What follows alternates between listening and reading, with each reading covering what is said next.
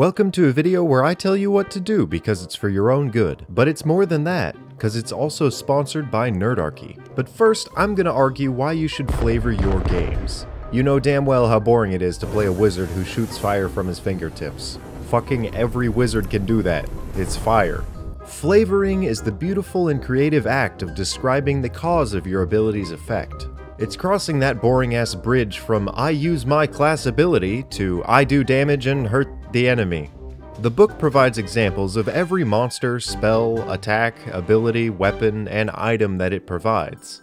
Now that's all fine and dandy, but that's from the book. Those monsters and spells don't belong to us, and they were given to be adopted and adapted, not simplified. Doing fire damage is my first example because a burning explosion is the trademark of magic. Here's how Burning Hands goes down.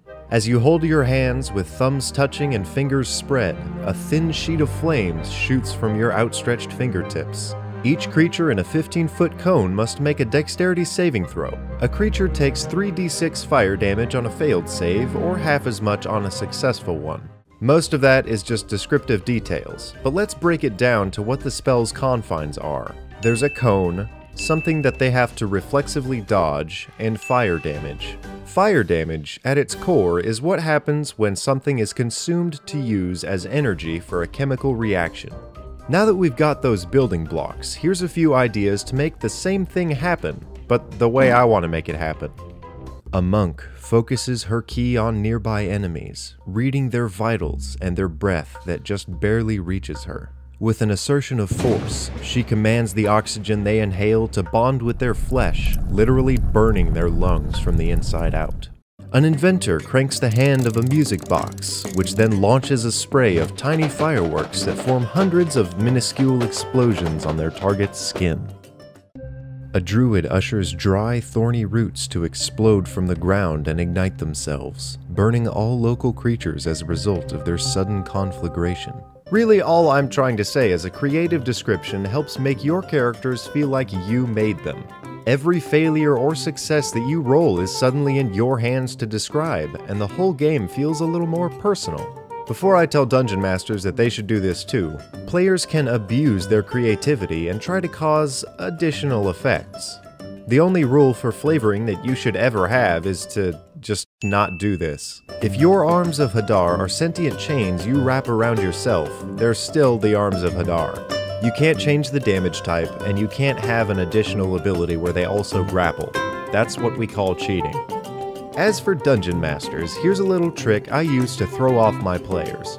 Take a picture of a monster, then take an element, or a trait. Here's a little template that I use for inspiration. Then, as a final step, pick a stat block from the book that has no relation to either of the things you just picked. Suddenly you have a monster no one at the table has ever seen before, and has unpredictable abilities that they can't metagame around. Strip a couple traits that don't make sense, and give it one or more to make the creature seem entirely designed from the ground up, when really you spent maybe 2 minutes on D&D Beyond. I've used the Lost as a giant turtle monster with eel arms, the Elder Tempest as a leviathan, and a bunch of demons or tiny fey monsters as slightly more unique beasts.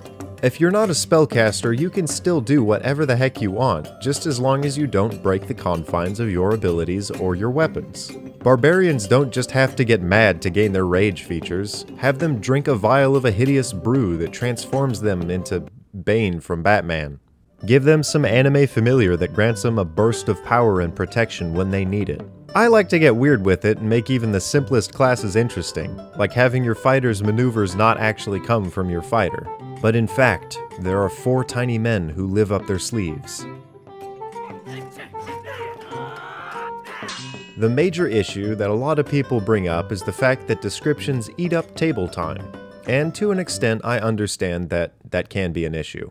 I've seen people straight up take like 10 minutes just to say, "My rogue trickster, during this conversation, reaches behind his back and twirls a hidden dart, like that time from that movie that another character does that. Then he dips it into a tiny purple vial, like that truth serum that the stuff from Ant-Man that they use.